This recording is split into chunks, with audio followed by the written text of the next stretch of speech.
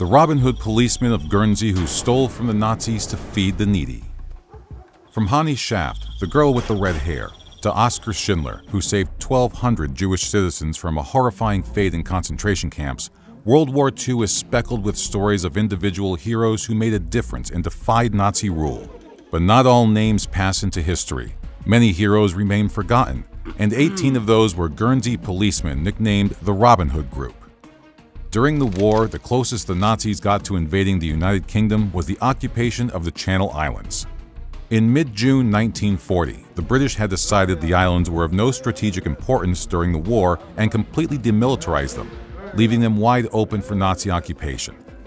On the 28th of June, the Germans launched an attack, bombing the harbors of the two principal islands before invading and taking control of Guernsey on the 30th of June 1940. Jersey surrendered the next day. As the year plodded on, the Germans began to realize the quick victory they had hoped for would not come to fruition. So instead, they prepared for a long war and a potential long stay on the islands, which needed fortifying. Thousands of workers were brought in from overseas, and the German officers took to the streets, pulling residents out of their houses whenever they saw fit and claiming the properties as their own. The workers, a mix of European, Algerian, and Indo-Chinese nationalities, were little better than slave labor, working on measly rations that weren't sufficient to sustain full-grown, hard-working men. Meanwhile, back on the mainland, the BBC had come up with a new way to undermine the Germans and boost morale across Europe. Douglas Ritchie, an assistant to a BBC news editor, wrote a document entitled "Broadcasting as a New Weapon of War," where he put forward ways broadcasting could be used as propaganda and a way to undermine the Germans through bringing Europeans together in solidarity against them. His most famous plan was the use of the V for Victory signs. Each week, the V for Victory sign was a key part of the broadcast, encouraging listeners to find any way they could to display a V. This could be from graffiti to tapping, clapping, or hand gestures. Any creative way someone could display a V through sight or sound was encouraged, with the goal being to unnerve the Germans with this almost silent united protest. Although the broadcasts were more intended as instructions to mainland Europe, Guernsey residents took up the mantle with glee and pride.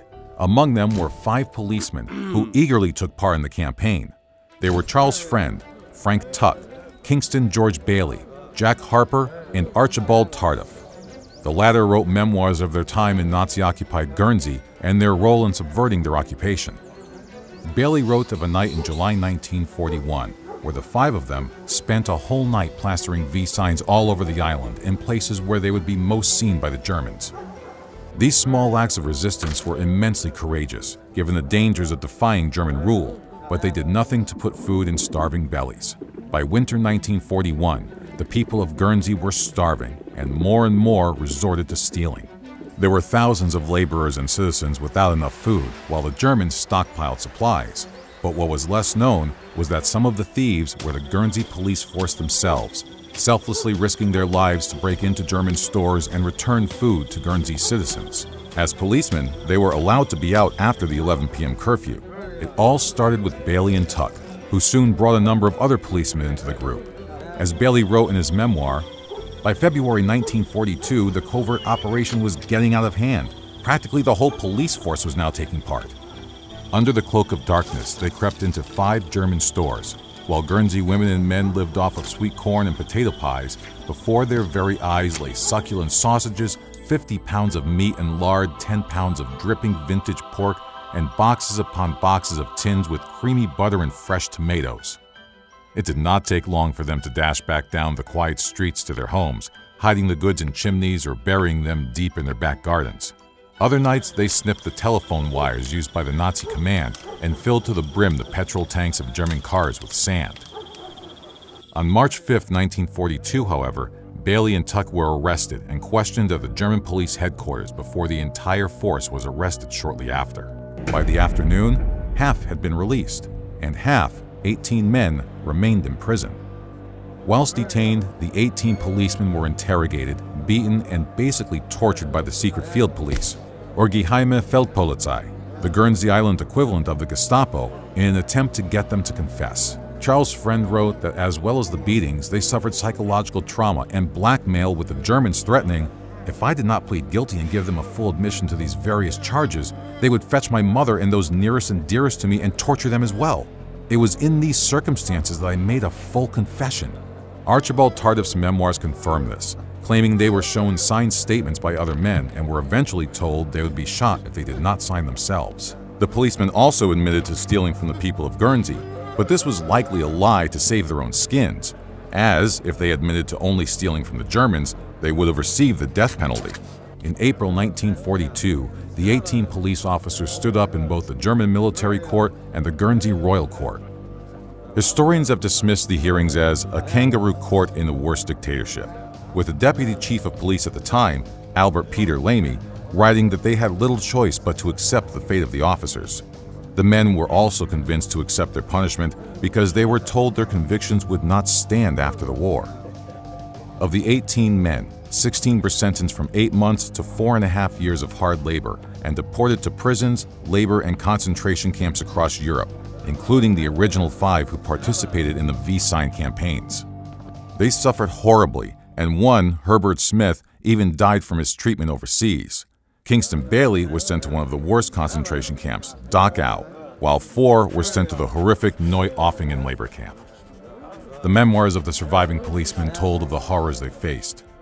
Frank Tuck wrote that he had been beaten with a pick handle and flogged with the butt of a rifle, and that Smith had been left to die in a Gestapo prison. They were only liberated when victory came for the Allies in 1945. Upon returning home, the Guernsey policemen suffered long-lasting psychological and physical effects. Charles Friend weighed just 7 stone and was completely unable to use his legs by the time the Americans broke through, and he later wrote that even 20 years later, his health was still affected.